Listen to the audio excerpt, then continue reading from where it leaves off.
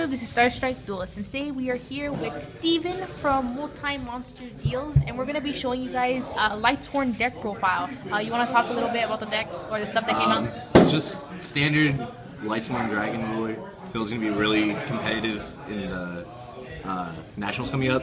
Feels going to be one of the best decks and like one of the most played next to Gears. Okay, so go ahead and do a quick deck profile. Triple JD, hands down best card, obvious. Triple Lumina, another just very standard Lightsworn card. You can pitch the dead wolves and dead like Rainbow Creepers stuff from your hand. Summon another guy. See, this is a card that I feel really makes the deck different. Raiden, where it makes it like completely different than what it was already. It lets you mill extra cards. It's a level 4 tuner. That's like the most important part. And this right here is supposed to be the Minerva, the new level 3 Lightsworn coming out. But her effect's really irrelevant. Just the fact that she's a level 3 tuner. So you're allowed to open up into more synchro plays, especially with Lumina. I play double Lila, standard. She pops back rows, mills 3. One Garroth, one Wolf, one Aaron, one Jane, and one Raiko. Just really standard Lightsworn cards. Helps you fill extra names for JD. I'm playing double Light Ray Diabolos. It's actually a really good card. It helps, especially in games 2 and 3 when you side in deck Decree. You can banish light monsters from the graveyard like with Eclipse Wyvern and stuff, and then look at this, or look at one set spell or trap your opponent controls, or one set card. So you can put armors and stuff back. You reveal it, and then you put it either the opponent's top or bottom of the deck. So like, if you have Decree up, you hit a trap, you just put it on top of the deck, dead draw. I'm playing Blaster, Tempest, and Redox. I decided to cut Tidal. Tidal just became a dead draw a lot of the time. All of these, like highest attack, you can banish the Wobble Chain. Whatever attack, you can banish Draco Sax, and then whatever defense banish, like the Maxies and stuff in the side deck. And, like they're all just more relevant than Tidal was. 3 Eclipse Wyvern, hands down what makes the deck what it is now. You can, when it's sent to the graveyard, you banish any light or dark dragon, level 7 or higher. And when this card is removed from the graveyard, you add whatever dragon that you banish back to your hand, so you can return, you can banish Diablos or Judgment Dragon, add them back to your hand when they're removed. You can banish them for E-Dragons and whatnot. Triple Curry Bandit, going first turn, opening up with like Bandit and like a recharge or charge a library or whatever, like you just mill through the entire deck super fast. Really big for hitting good combo pieces. And see, I decided to play Triple Rainbow Creeper. I feel this card's going to be a lot better than Necrogarden. With this deck being a thing, with Raiden and Minerva, Crimson Blader is going to be a huge card. And so you can just activate this from hand when Crimson Blader attacks, drop it, Blader can't attack anymore when it's in graveyard, when it's milled or whatever. Anytime it hits graveyard, you can special summon when opponent declares direct attack. And so it just acts as Necrogarden to take an extra hit, block an extra hit. And it's a light for Diabolos and stuff. And I play Honest. This card's whatever, like it's iffy. Might change it for a second Wolf or something for when I hit with Raiden.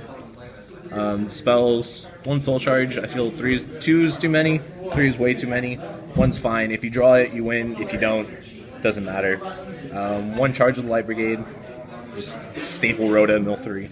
And 3 Solar Recharge. And those are the only spells that I play. Does the recharge ever get cloggy at 3? At times, but now that Raiden and Minerva cards, it's a lot easier to have more Lightsworns in hand. This card, Needlebug's Nest. A lot of people are starting to like say it's not that good. I still feel it's one of the best cards, especially going second. Being able to load up your grave even faster than normal, saying the extra 5 really does help a lot, and you want to see it as soon as possible. And then the other 2 traps I play are 2 Wing Blast. It helps with dead cards in hand. Really good disruption card. Just all around good card.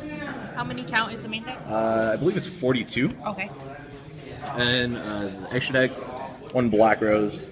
Mikkel. Mikkel's really, really good. Pay 1,000, banish 1 card your opponent controls, and when it is destroyed, you return all Lightsworns from your graveyard into your deck. Really good card, really good to recycle. 1 Scrap Dragon, just standard level 8. 1 Crimson Blader, 1 Leo, and this is supposed to be a Star Eater. I didn't pick one up from my booth yesterday. Frankenstein's, and Angel Zero. I really like this card right now because it gains 100 for every card your opponent has that's banished, and when it's banished itself, during the next standby phase, you special summon it.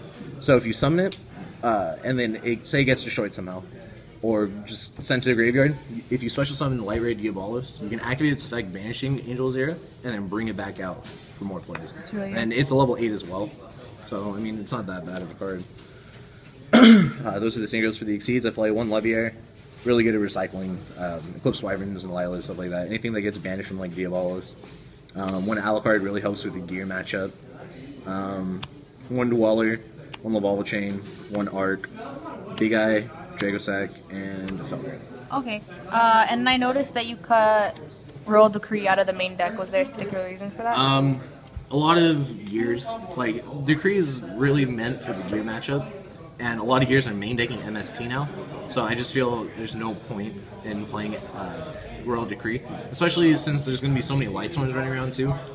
It's terrible in the mirror, and so like the 5 traps that I do play are all chainable, so if they just blind MST or whatever, because that's what I see a lot of geared players doing now, because Hat isn't as big as it was, artifacts are just slowly dwindling down. All these cards are just chainable, I can just draw them, set them, like you don't have to wait for anything. Okay, and you feel like the deck is going to be pretty good after the structure deck is actually legal? Yeah, we're doing this on a Thursday right before the starter deck comes out. I feel this deck is still like one of the top contenders for Nationals this year. Okay, alrighty guys, and don't forget to check out MultiMonster Deals, our Facebook and website. Okay, bye guys. Hey guys, if you would like to stay in touch with me, please check out my social networking websites as well as MultiMonster Deals for awesome coverage and articles. But anyway guys, I will see you later. Bye.